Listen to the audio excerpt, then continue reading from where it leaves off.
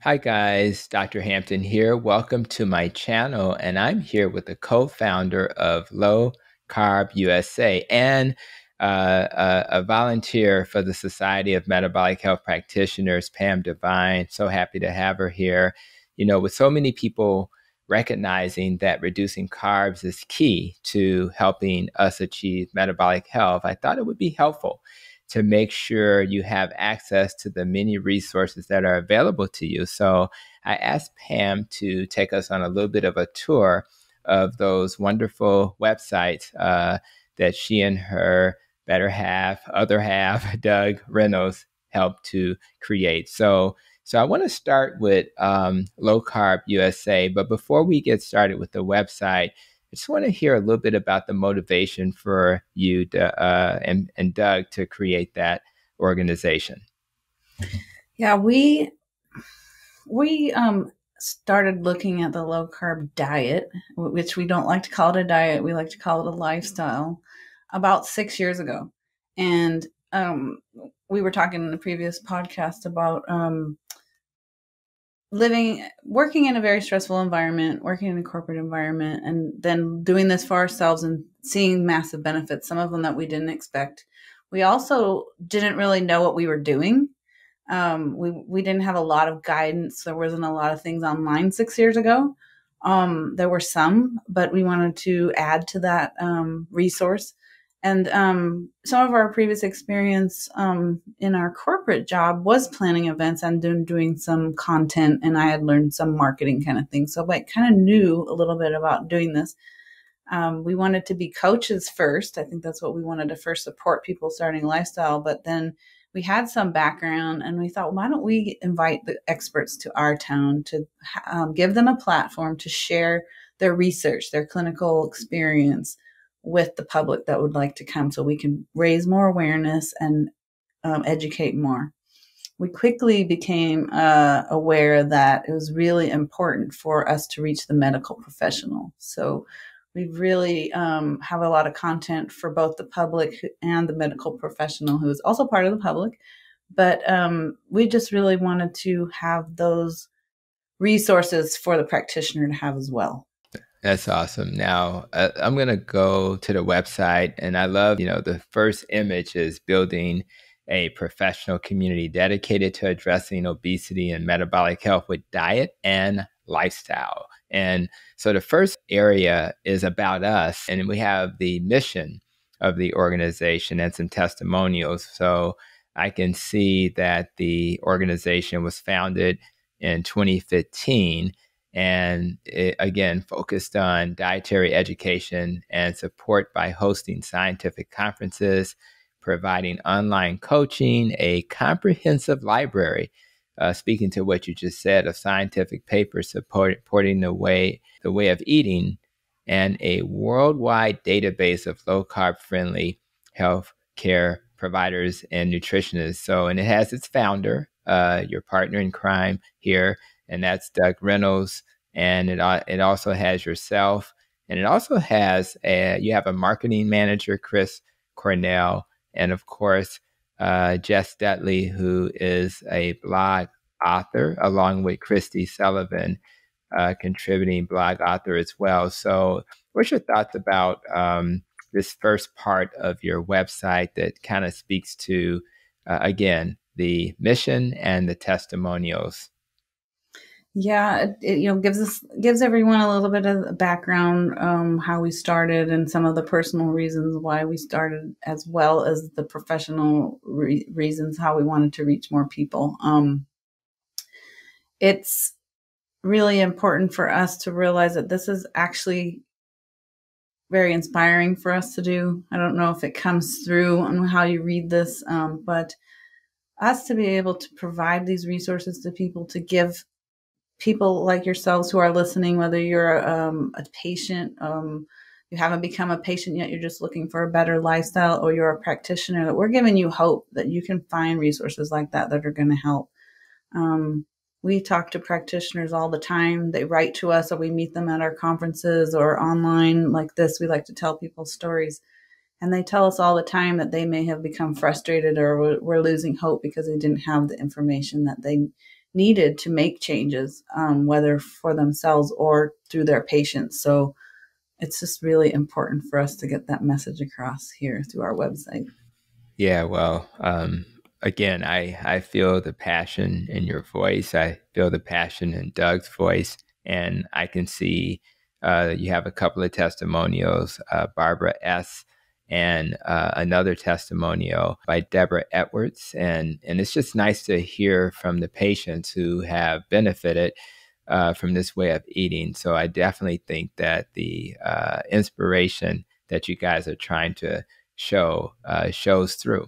And then we go to the next section. It talks about news and resources. You have a blog, you have videos, and the blog seems to gives us access to some of the podcasts that you guys have done. What kind of got you guys into this whole podcasting space? So it's interesting. We started out doing some blogging, some writing of things that we thought might be interesting or important. A lot of them at the beginning were about our conferences or who might be speaking, some of the scientific information that got out there. And then we really started doing interviews on YouTube to tell success stories, to tell people how they were improving their health, how they were incorporating this into their medical practice and what they were achieving, just so people could hear those stories.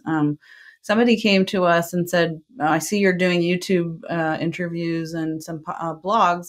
Wouldn't you like to do a podcast? And we thought, well, Doug originally said no. He said, no, not really. That's just one more thing that I have to think about doing. But if you get to know Doug, if somebody gives him a good enough reason to do something or provides him with some a nudge or some information or resource that might make it easier, he will tackle it. And he continues to do so more and more every day. Both of us, we do it together. But we were talking in between this about the length of podcasts. And one of the things a person said was maybe your niche could be a 15 to 20 minute short podcast. Right. Because maybe it's just a tidbit of something to light someone's interest, to give them a little bit more, a desire to look things up. And he said, oh, maybe I could do a 15 to 20. I could probably commit to 15 or 20 minutes and keep it short for people. Cause he's one that will say he doesn't have a lot of time to listen to something that's lengthy. Although if it's fascinating enough, we'll both do either. We'll listen to something short, look up some more information about it, or we'll listen to something that's really engaging that we really connect with or are interested in. So along the way, they've gone a little longer than 15, 20 minutes, depending on the person that we're interviewing or the topic. But we have some of them as a rule. We kind of try to keep them a little bit shorter. And they're should be available on anywhere that you do listen to podcasts. They're available on YouTube. You can subscribe to either one. You might get to our newsletter subscription. We spend a lot of time putting content into our newsletter database and email out directly to you when things are new, when a new blog comes up, when we announce a new speaker at our events, etc., and things like that come out that we want you to know about. That sounds like a plan. And obviously there's going to be some videos there. So I want everybody to check out some of the videos that are listed. I'd like to jump in and just say, if you go news resources videos, there's a section of free videos. So a lot of that content is any of the content from our conferences that we've decided to make available post-conference as a video. Doug always puts his opening remarks. There's usually the final panels. They're unbelievable. 2 hours, usually a session, amazing lineup of speakers who had presented throughout the weekend of a particular conference that could stay for that final afternoon. And people come up and ask their burning questions that they weren't able to do during the conference. And we've made those available. There's a few others that are extra talks in there and interviews as well from some of our first years. When I scroll down here, any breakout talks that have been done throughout a conference are also included here. Many are there. And then under that news resources video section, there is something that we're really proud about, and we want to make sure that is here as a resource. It's Dr. Robert Sivas giving his perspective. It's called Diabetes Understood. And it says a whole new look at the underlying cause of obesity and diabetes. So a lot of the things you talk about. And he really addresses something that we haven't talked about, but you have had other guests on talk Mm-hmm. about the addictive component of carbohydrates, the addictive and behavioral portion of making changes in your life, and how to do those and how to think about them. And as you listen to them, you might find different ways of thinking about things. You might find different tools and resources here. We had dinner with Rob one night and we said, Rob, we've just got to record you sometime. We've got to get these thoughts into video content for people. And as they were talking, they're hopefully going to be turning this video content into something people can have hold in their hand and read in a book and have to go back and read and have as a resource. So I just wanted to make sure we pointed that out. Absolutely. And I think that's extremely valuable. He'll definitely be a future guest on the podcast for sure. So I'll probably be nudging him to join me. My assumption is that under products, I see these beautiful t-shirts, just like the one you're wearing. So I'm assuming that those products are there to help support this organization because you don't take, funding from other sources, is my understanding. So is that pretty much what that's all about? People used to see our volunteer staff. So I just wanted to remind everybody our conferences are fully run by volunteers, including Doug and I are mostly volunteers. Every conference that we've done, we've almost done 15. They're pretty much volunteer run. They're not for profit. We're not a nonprofit association, but I can tell you we have not made a profit. Everything that we've put in, we've financed ourselves. And we're still paying a lot of that. There's very little money that comes from these shirts. People just ask us when they see our volunteer staff wearing them that they would like to have something that they can wear at home and out. So we're busy. We just met with the company last week, expanding and updating some of what's available here because some of the items were discontinued or have changed. Doug likes to wear the sweatshirts. People will see him wearing his sweatshirt and they'll identify with it and want something for themselves. I've always wanted a tank top that I can wear when I'm working out or when I'm walking. So we're going to be adding women's tank tops. And I was thinking maybe men want to work out tank top as well. So we might add that. And we have a talk with somebody tomorrow. He actually wanted to get our logo and permission. He wants to put something on his camper van.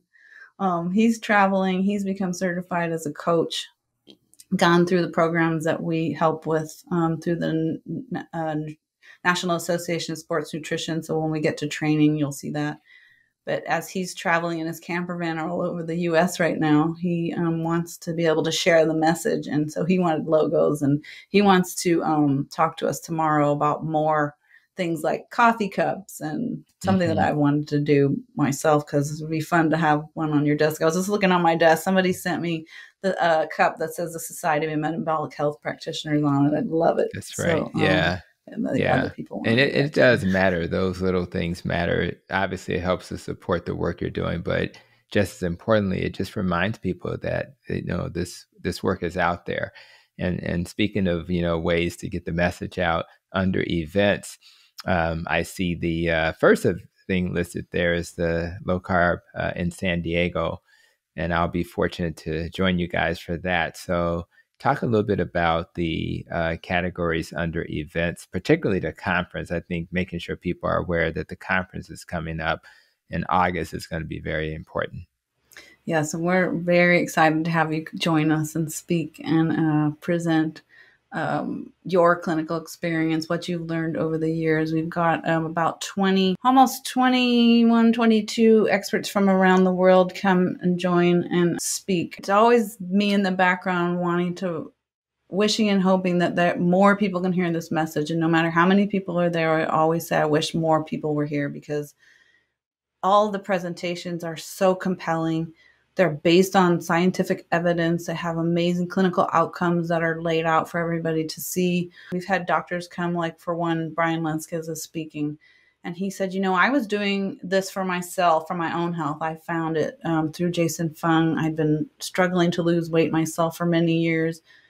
He tells a story all the time about, and him and Tro, they're now partners on the Low Carb MD podcast, about being unsure about what they were recommending to their patients because it wasn't working for them, and it wasn't seeming to work for weight loss and lab markers, metabolic health, the things that we measure. It wasn't working for them, so they were really losing confidence in some of the things that we were able to tell their patients because it wasn't as successful. We've had many doctors tell us that they never saw this much diabetes, for example, in their practice, and it was getting very frustrating for them. And a lot of them were thinking about leaving medicine because they just didn't seem to be making the difference that they had gone into medicine to do. They wanted to help people, and to tell people that a disease is chronic and progressive and that we're just going to have to keep giving you more medication was just so disheartening to them. So we hear stories all the time that they're finding hope from the education that they're learning. Brian was doing it for himself, that I started to say, and he was able to come to a conference like this and see, wow, there's a whole weekend of presentations of interventions and talking about health benefits that he didn't even realize that this could all do. Changing lifestyle and highlighting nutrition that can help improve lives that in ways that maybe he wasn't familiar with, maybe you're not familiar with. People have skin issues that clear up that they never thought that diet and nutrition lifestyle would help with. Traumatic brain injury that they always say, oh, well, it'll just take time. But maybe you can do something with nutrition and lifestyle that will help speed up that healing process. Skin issues, eczema, psoriasis. It's always just told, that you need creams and over-the-counter medications that you need to put on to help that maybe something from the inside can take out something that might be affecting you that's toxic for your system, or just not good with your system. It's not processing, so it's creating inflammation and allergic responses and things like that. So things like that clear up. And mental health, something that people don't often talk about in regards to nutrition. It's always seemed to be a chemical imbalance. Well, what creates our chemicals in our body? The food we put in, the environment we surround ourselves with, all the things that you talk about on your podcast, Tony, your environment, how do you change all of these things that create better mental health.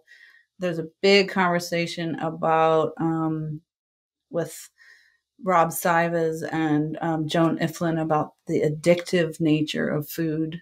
Not just food, because most people won't overeat broccoli, but processed foods and carbohydrates specifically. And Rob Sivas talks about emotional management systems. So Tony, if you get a chance to have Rob on your show, on your program here, not using food to soothe, but using other things to soothe, get outside, have good relationships, move and get some exercise that stimulate those endorphins and dopamine and serotonin that processed foods do, but they actually end up turning that stuff off instead of in a healthy way doing that. So just to highlight some of that, there's so much more. If you would like to visit the page on lowcarbusa.org and events, and visit the San Diego page, there's a bio for every speaker. As you click on them, you can see their background.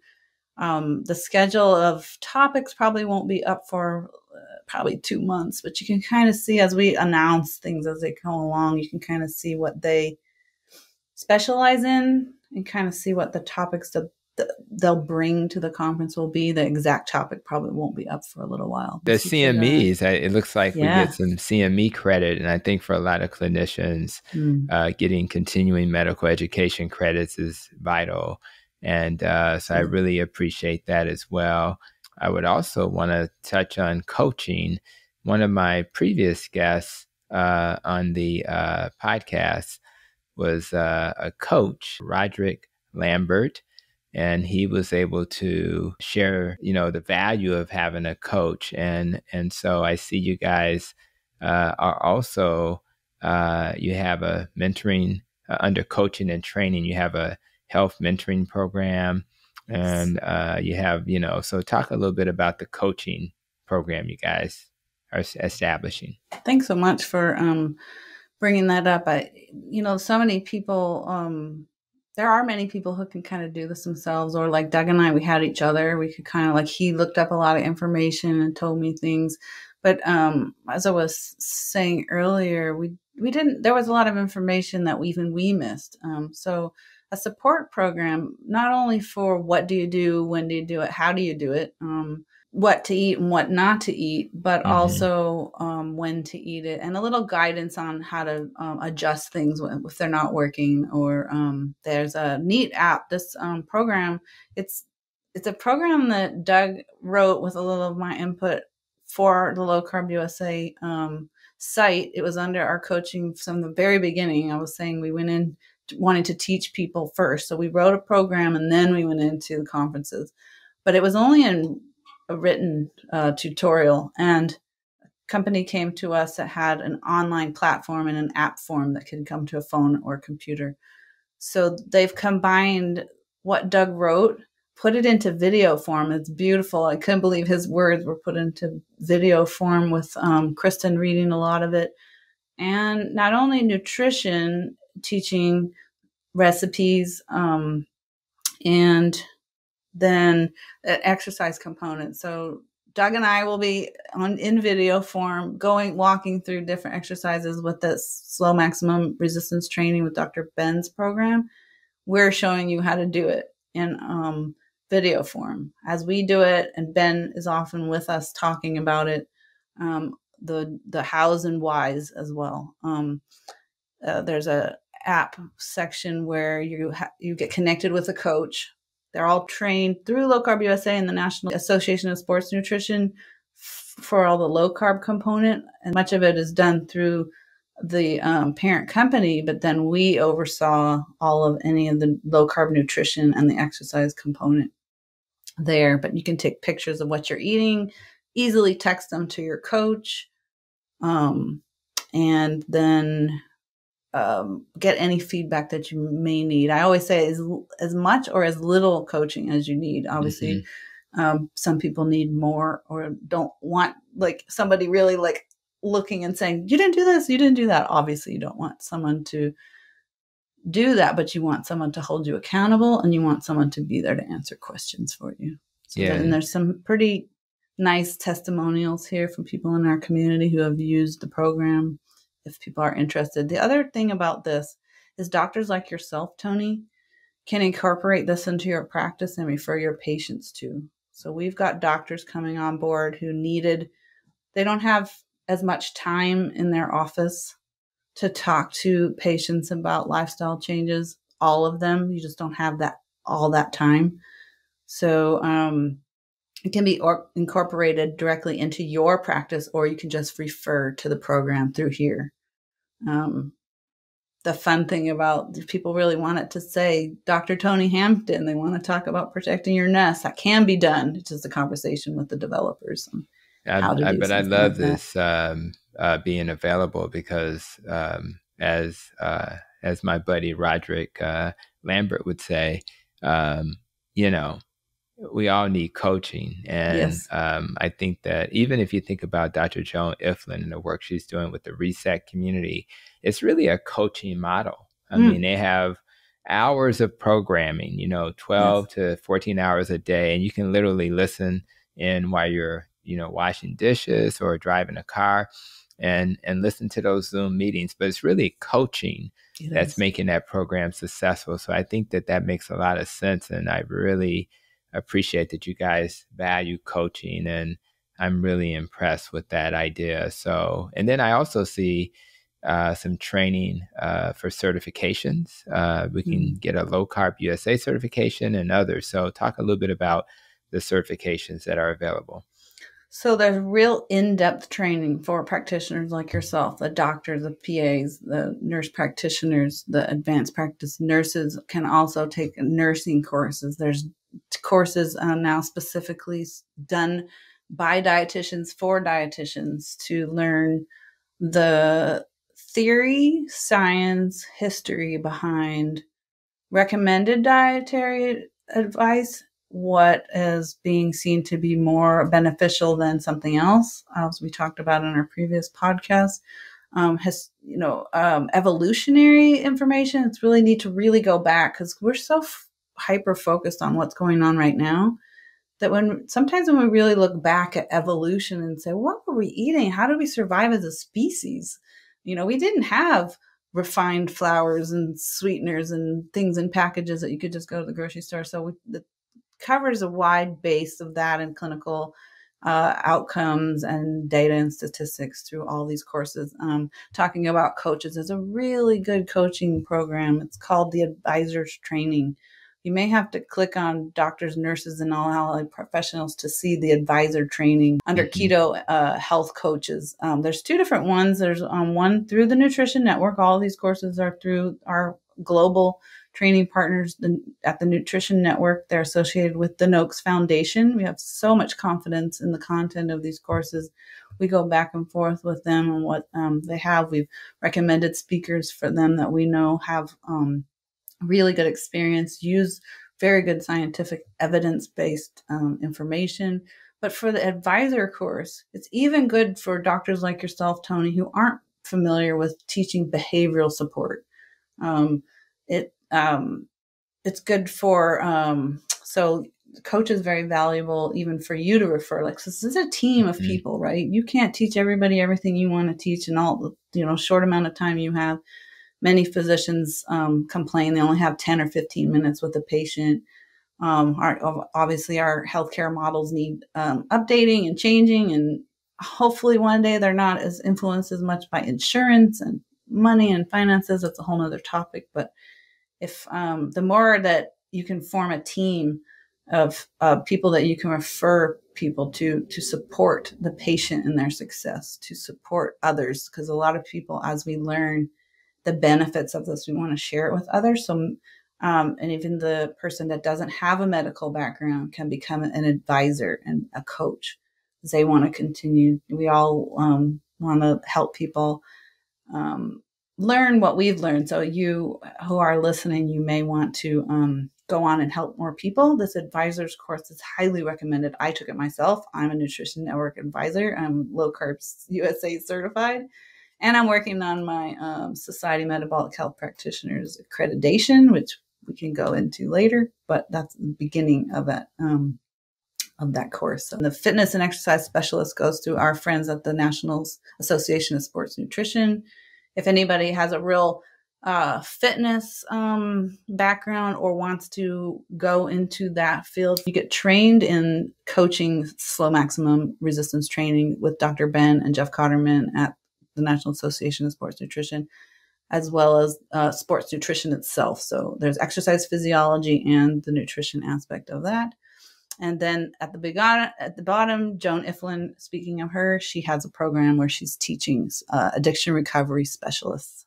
That's really critical. And again, these are the types of trainings that many of us haven't gotten in our clinical practice. So thank God there's a way to get that training. And ultimately, it ends up being some of the most valuable training, because if you have a person who has a processed food addiction and you want them to adopt a new dietary approach, but they can't get over their addiction, they will probably not be successful. Yeah, it's a way to lead more people into success and to break through those barriers that you might find. And I can't tell you how many people say, I couldn't do low carb because I love bread too much. Right. But do you love your health more than you love your bread? Or, I mean, it's just a different conversation and a different way of mindset, a different way of looking at things. So there's valuable information in all of this to help address those kind of things that you might hear in your practice, or if you wanted to be a coach to help other people recognize that there's a different way to think about things. That's right. And I think as we think about it differently and we understand that these people are having problems, I think that'll allow us. I think the training even teaches us how to talk to people and how to, so I think those are critical. And another thing that your website does, which I really appreciate, and I know that some of the links actually does link to the Society of Metabolic Health Practitioners. As an example, if I click on clinical guidelines, it will link to the society, and then the society will provide an opportunity for us to have these clinical guidelines. So talk a little bit about why, along with the support of Adele Height, we were able to create these guidelines. Why do we need these guidelines in clinical practice? Yeah, so Gary Taubes has spoken at many of our conferences. He's an internationally best-selling author, investigative journalist, and he had a relationship with Adele Height over the years. She had worked for Dr. Eric Westman. He was in her town.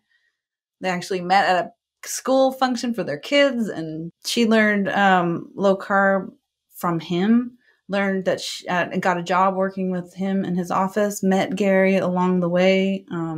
Gary knew Adele's passion, because she had learned and seen the benefits helping so many people. She actually went and got her dietitian degree, continued on and got her master's in public health, got her, and then went on to get her PhD.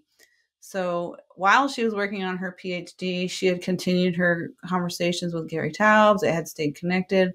She knew he was working on a book. It's come out recently in this last year, The Case for Keto. It's really based on clinical applications, stories from practitioners who have had struggles. We've talked about barriers that they may have in patient care, barriers because their colleagues might not understand it.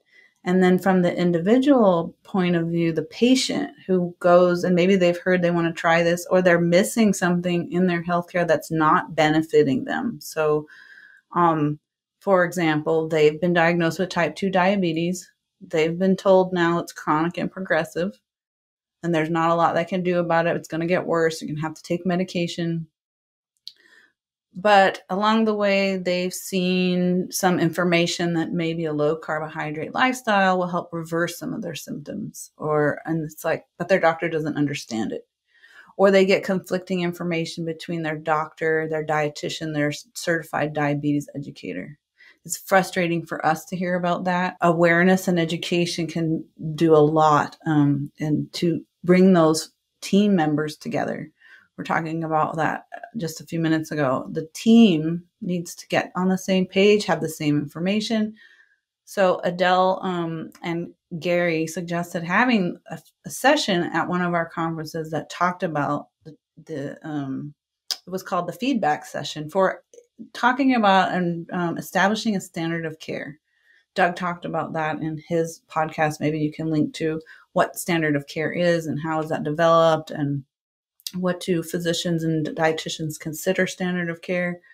But Adele's been very passionate about listening to what practitioners need, listening to information that's in the public, delineating between the dietary guidelines and clinical guidelines. And that's a really big thing we've talked about with interviews with her on both Low Carb USA and in the Society of Metabolic Health Practitioners. There are videos with talking to her about this if people want to learn more. Dietary guidelines are supposed to be for a healthy population, but they started using guidelines that might have been for recommendations for somebody who has heart disease already. And then it became low fat and low sodium for the whole population. Clinical guidelines are when somebody has high blood sugar, what do you do? When you want to implement a therapeutic carbohydrate reduction as a medical intervention, this is what you do. And this is the history behind it. This is deprescribing medication that will need to be lowered, because therapeutic carbohydrate restriction is going to lower blood glucose and blood pressure almost immediately. So it has guidelines for deprescribing medication and much more that people might want to know about side effects, any comorbidities that might be needed to highlighted. Some people will hear a lot of times about restricting carbohydrates or eating animal-based proteins might be bad for your kidneys. That can be addressed in guidelines, things like that, where people can look up. Actually, I think that's something that I asked Adele to add to this, because it's in her thing that she wrote for the Diet Doctor CME. has a thing about kidneys, and I want to look in here. It's a 20-page document. It lists all the people who contributed to it, and it's available to anybody who wants to download it, to print or email as a resource, keep in your office in a binder, have discussions about, and we started it on Low Carb USA, but we wanted it to have a home on a society for practitioners. So it's available through Low Carb USA, but it takes you here for that practitioner it's very support. helpful. It's very helpful. Again, when you're a clinician who deviates from the traditional guidelines and you want to do it this way with the approach towards carb restriction and metabolic health, it's nice to have some guidelines that allow a clinician to follow some rules of engagement. And that way they can do it in a safe manner, because everybody has different ways that they've come to this information. Yes. So if we can kind of put it in the context of some type of standard and then reduce the variation, not only will it help that clinician make the care he provides for his or her patient safer, but it'll also provide a little cover so that you're kind of doing what the standard is. And I think that's the model that we want to follow. That's why we have guidelines in the first place. Not that it would restrict what you do, but it just provides guidance. And we want to guide clinicians in a space where the information hasn't been broadly shared. I also see an opportunity to assign a statement of support. Talk a little bit about why you guys have a way for people to support this way of thinking on your website. Yes, and we want this list to continue to grow. So if you're watching this, you read these guidelines, you're supportive of the mission of these being available, and a low carbohydrate, therapeutic carbohydrate lifestyle as an intervention. And we want the list to grow so more people are seeing the validation of it, that people all over the world are using this, supporting this, contributing to this. We may update it if some science comes, that gives us a little bit more information. Everything's here that it was all done as a team effort. We had feedback from the community of practitioners like yourself who are using it. And they signed their statement of support. It's just a more validation for the person who's learning or unsure, or as we continue to grow this information, to have that statement of support grow and grow and grow, and more people to know about it. And I just wanted to point out, maybe you see on the side here, it's translated into 8 different languages currently as well. So this can be used worldwide. It's not just in English. It doesn't. It's already translated into clickable versions of 2 different versions of Spanish. So as we know, we've got European Spanish over in Spain.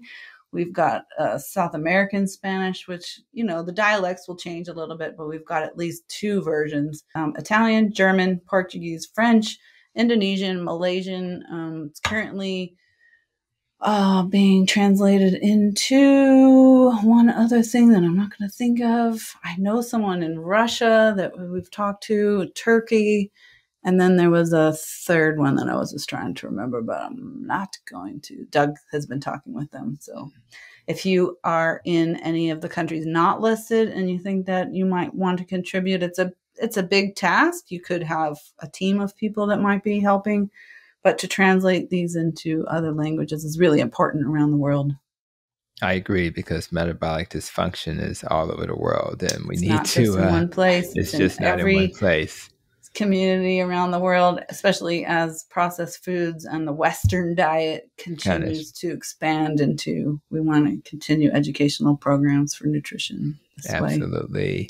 And I noticed that the last section is entitled Science, and there's 3 categories: papers, articles, and great books. So I assume under papers, there's some useful papers that we can read, some science to support some of this way of thinking. So talk a little bit about what we can find there. Yeah, we always think it's just so important to make sure that we keep up on the latest science research studies that are being done. This will continue to be updated. I know that over at the Nutrition Network, Sarah Rice is compiling some impressive database of research. So we were just talking with, I was just talking with Doug 2 days ago about how he wants to add a link to what she's been working on as well.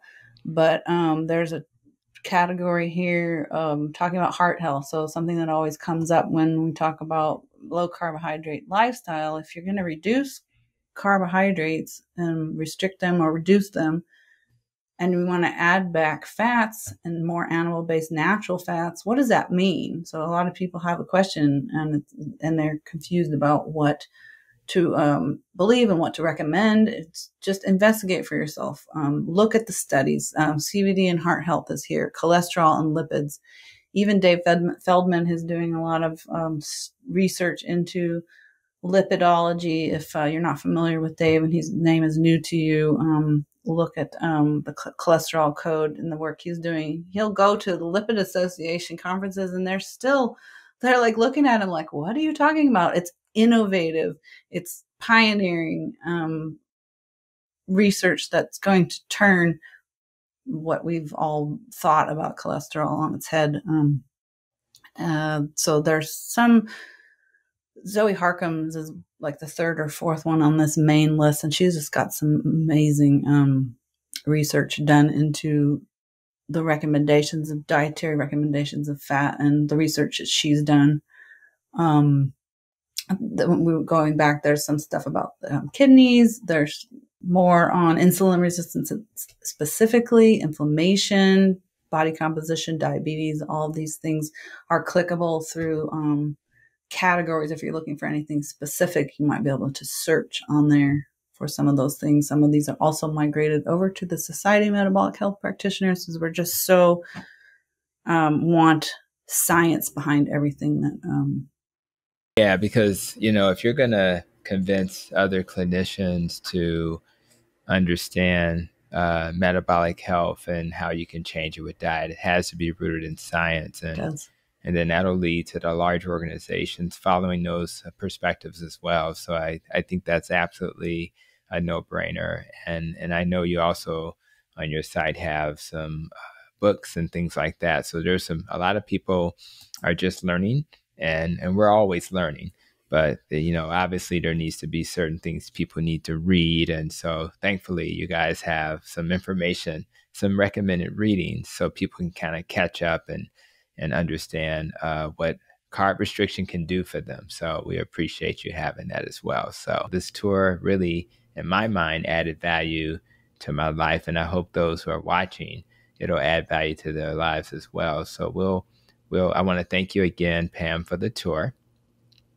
And for those who are watching, be safe, be well, and continue to protect your nest.